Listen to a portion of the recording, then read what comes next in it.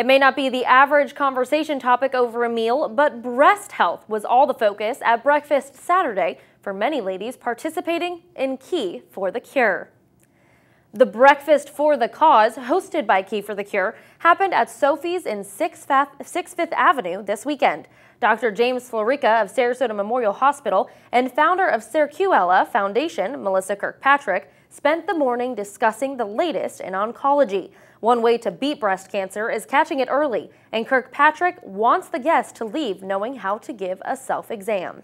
We're here to be part of the community and teach young women how to steps they can take and healthy rituals they can add in their life, including breast self-exam. The Circuella is a nonprofit foundation. You can visit their website for more information on how to get involved.